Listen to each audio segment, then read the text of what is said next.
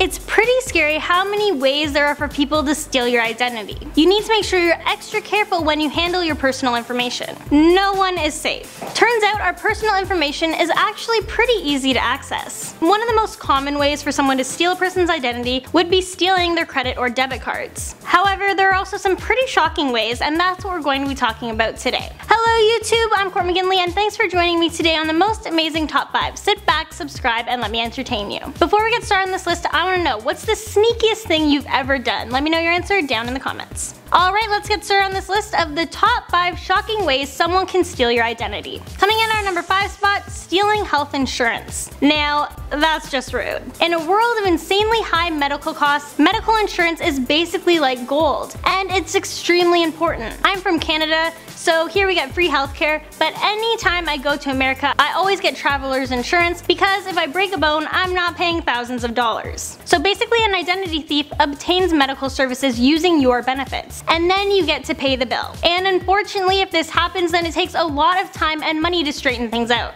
The really unfortunate part is you might not even realize there's an issue until you get an explanation of benefit statement for your services that you didn't even receive. And you're just all like, what? Number 4, social media takeover. Now, people trying to impersonate another person happens on the daily, but identity thieves go above and beyond. The most common tactic is called social engineering, and basically what it is the art of manipulating people into giving up confidential information. For example, if a criminal hacks your email, then they now have access to your contact list. And because most people use one password for everything, then they can now access your social media accounts as well. So now they are able to send out emails or write on friends' pages as you. And they will send emails including a link that they think would spark your friend's curiosity, so that they will click on it. Once it's clicked on, their computer can be infected with malware. So the thief can overtake your friend's system and collect all of their personal info. So if you ever get a mystery link from a friend, before you click on it, check with them first. In at number 3, taxing. So if you have a job, then you know that you need to have your taxes filed by April 15th. But the IRS isn't going to check your return against your employer until sometime in July. So that gives identity thieves a nice little window.